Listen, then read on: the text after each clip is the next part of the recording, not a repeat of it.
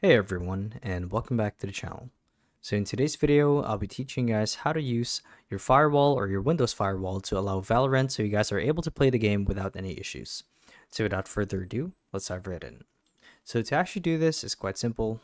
And as you guys can see here, I'm currently on the home page for Riot Games, which is the publisher for Valorant, but this is not where we want to be at actually.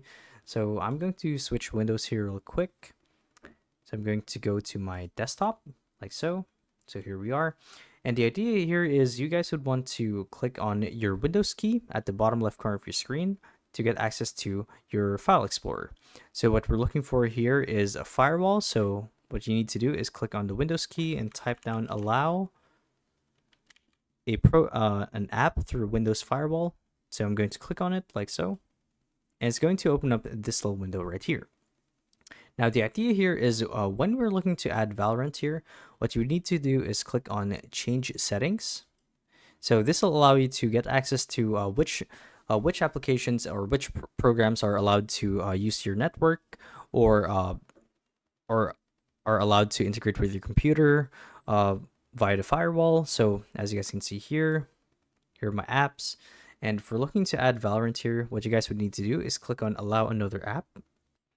And what's going to happen here is a new window will pop up like so.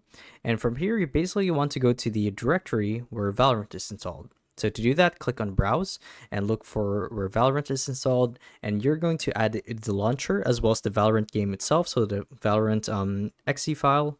And from there, you'll have added it to the list where you have the option to enable the private network permissions as well as public. And when you do, hit OK, save, and you guys should be done. And that's honestly all there is to it. So yeah, hopefully this video helped you guys out, and if it did, be sure to let us know down in the comment section below. And if you guys want to see more videos like these, we do have a YouTube channel where we do guides like these daily. So if you guys want to show your support to that, you can do so by subscribing to the channel. So with all of that said, thank you all for watching, and we'll see you in the next one. Bye bye.